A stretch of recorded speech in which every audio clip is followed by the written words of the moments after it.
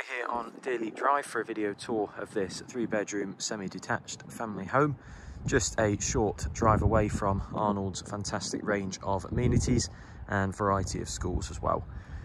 Just starting off at the front of the house, so we have a driveway which gives us off-street parking, low maintenance lawn front garden as well.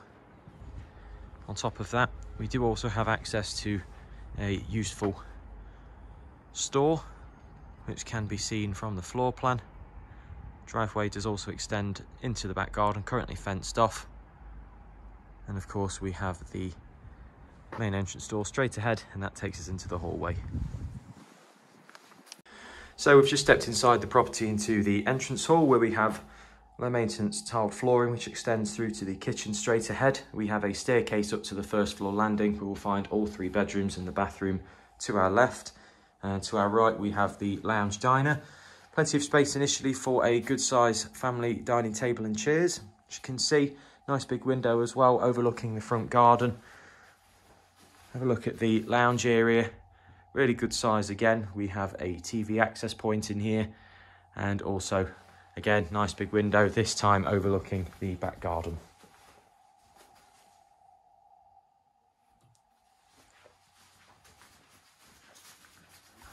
So moving on, we'll then have a look at the kitchen. Fitted with a range of base and R-level units. We've got plenty of storage in here. Good amount of worktop space as well. Also incorporates the sink with mixer tap. Just have a look from the other side of the kitchen. In terms of appliances in the kitchen itself, we have an integrated electric fan assisted oven with 4-ring gas hob, and there's also an extractor canopy just above as well. There's space and plumbing for a freestanding dishwasher underneath the sink, space for an under-counter fridge or freezer. On top of that, we also have access to a useful rear lobby and utility space to the rear. So we have plenty of room in here for a further freestanding stacked fridge freezer. There's an access door out into the back garden, and to our left, the useful utility cupboard. In there we'll find space for a tumble dryer and plumbing for a washing machine. And then just having a look round upstairs from the first floor landing, from right to left, we have access to bedroom number 3, bedroom number 1, and then bedroom number 2. Both are a similar size, both good sized doubles. And we then have the family bathroom as well. Just having a look at the family bathroom, fitted with a 3-piece suite, as you can see. So we have a WC, pedestal wash basin, and bath with shower attachment from the taps. Next door we then have what we've labelled as bedroom number 2. It is the slightly smaller of the 2 bedrooms, nice and neutrally decorated. However, we do have the added benefit in here of useful fitted wardrobes just to our left behind the door. Nice big window as well, overlooks the back garden. We then have the master bedroom.